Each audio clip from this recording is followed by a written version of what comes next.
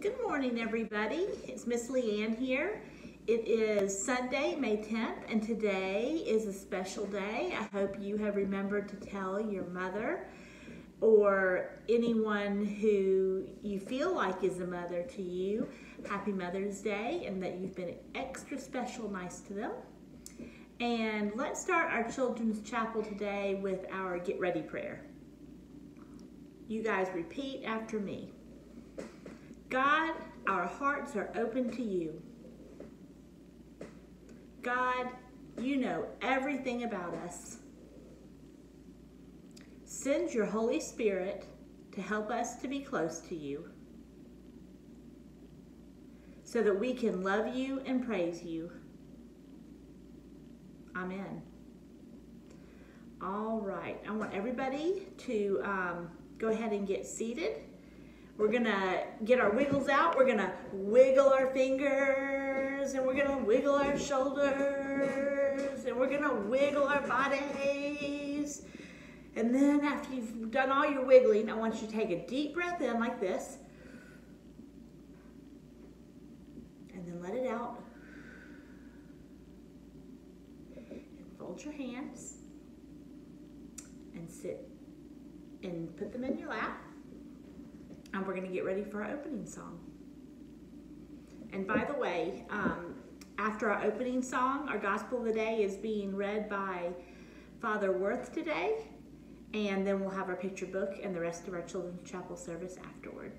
It's good to see you all today. Okay, let's do our welcome song. We're just going to sing it all the way through together. We're not going to take turns like we normally do at church. It's a little hard to do on the video. So I will start and you guys sing along with me so I don't have to sing all by myself. This is the day that the Lord has made, that the Lord has made. Let us rejoice and be glad in it, and be glad in it. This is the day that the Lord has made. Let us rejoice and be glad in it. This is the day that the Lord has made. Good job, everybody. Hey, everybody, it's Father Worth. I'm here in the chapel. I'm by myself today, but I just want to let you know I can't wait for us to all be back in the chapel together for Children's Chapel the way we know and love. But today I'm going to read you the gospel lesson. The Holy Gospel of our Lord Jesus Christ according to John. Jesus told his disciples, "Don't let yourself be worried about things. Trust in God and trust in me. Did you know God's house has a room for everyone? I'm going to go to that place and make sure it's ready for you. And then I'll be back to bring you there myself, even though you already know the way there." The disciple named Thomas said, "Lord, how do we already know the way there when we don't even know where you are going?" Jesus answered, "Of course you know the way. I am the way, the truth, and the life. You come to me and will have your way to the Heavenly Father. If you really know me, you will know my Father too." Then the disciple named Philip said to Jesus, "Lord, show us the Father. That is all we need, and then we'll stop bugging you about it." Jesus answered, "Philip, how long have I been with you all, and you still don't know who I am? If you've seen me, then you've seen the Father too. Don't you believe that I am in the Father and the Father is in me? And the things I speak, they aren't my own words. They belong to the Father. All the work I do is in the Father's name. Whatever you ask the Father for in my name, I will do it. That's how close the Father and I are. The Father lives in me, and he is doing his own work. Believe me when I say that I am in the Father, and the Father is in me." The Gospel of the Lord. Well, I hope you all are doing well. Like I said earlier, I do miss you. I hope that you'll remember these 3 things this week. God loves you, I love you, and the Church of the Nativity loves you. We'll see you next time. Today, our book is The Wonderful Book. The author is, the author and the illustrator, that person did both the words and the pictures, Leonid Gore. And it says that it is for book lovers everywhere, big and small. And I bet we're all book lovers, big and small. So I'm going to read, and then I'm going to hold the pages up for you to see afterward. One sunny day, a rabbit saw something wonderful while hopping about in the forest. "What is this?" he asked. "I think it will make a cozy little house for me." What does that rabbit see? Do you think that that book is going to make a house for that rabbit? Let's see. So, he wriggled inside and he stayed there until a big growly bear came along, and the bear said, "Grrr, that's mine. It will make a pretty hat for me." And there goes the rabbit.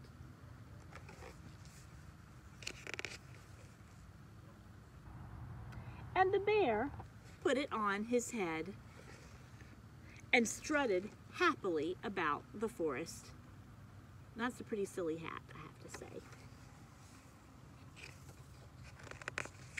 But the bear lost his hat while he stopped for a snack, and soon a family of mice found it.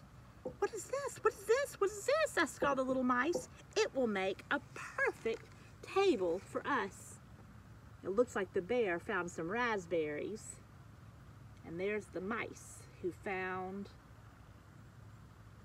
the book.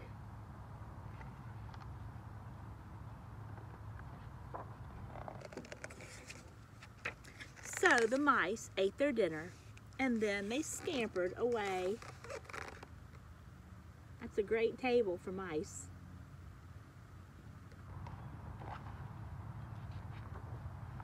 At sunset, a tired little fox came along. "What is this?" asked the tired little fox. "It will make a comfortable bed for me." I don't know how that fox is going to make a bed out of a hard book. Let's see.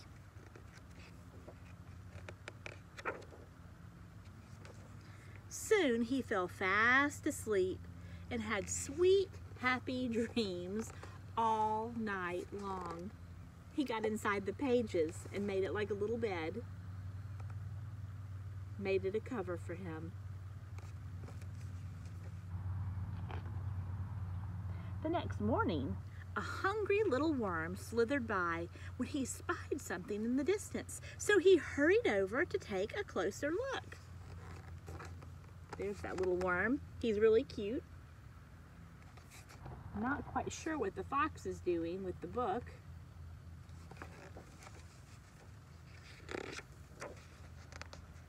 But worms are very slow, and it took him till noon to get there.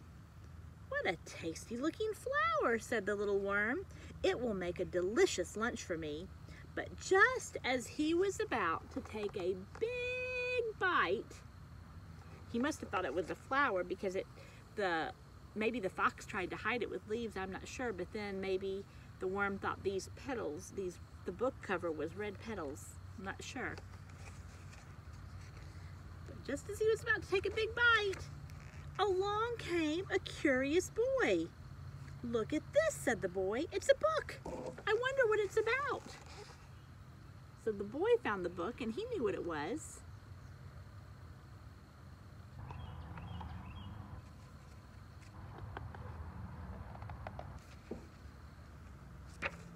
So he sat down and he began to read. And soon everyone gathered around to listen.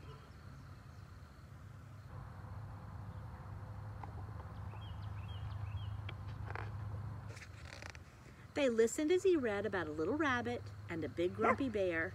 He read about some hungry mice and a tired little fox. And he read about a little pink worm and a curious little boy, and much, much more.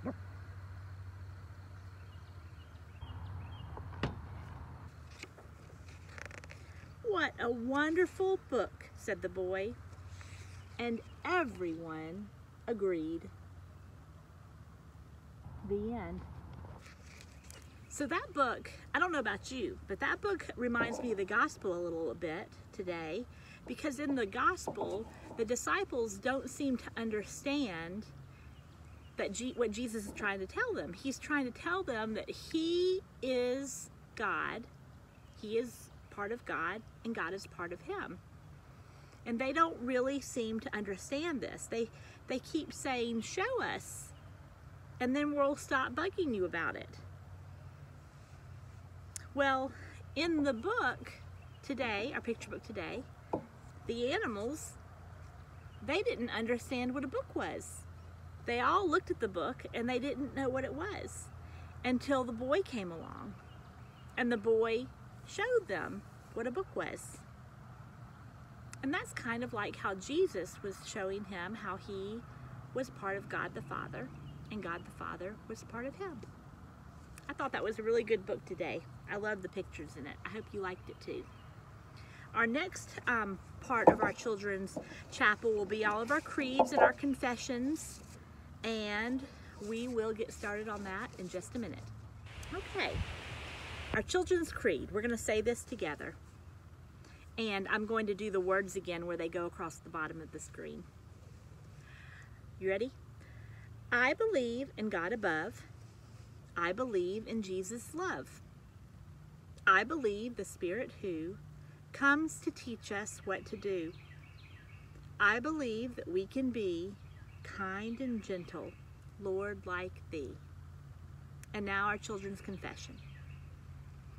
Sometimes we hurt each other a lot. There are things we can fix, and there are things we cannot. God is kind and will show us the way to heal the hurt in God's time and in God's way. Now our kids' prayers of the people. I want y'all to repeat after me for this one. We pray for people who are sick or sad or poor. We pray for people who don't have enough food to eat. We pray for people who don't have homes. We pray for our families and our friends. We pray for our Nativity family. We pray for Father Michael, for Father Worth, for Mother Susan, for Mother Rosie, and for Deacon Bob. We thank you for all of our blessings. And if you all would like to add a special prayer, go ahead and add that now.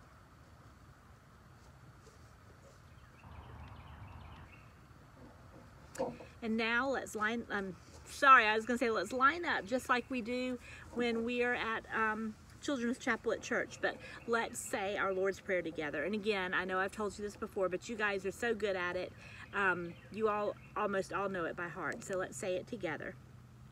Our Father, who art in heaven, hallowed be thy name.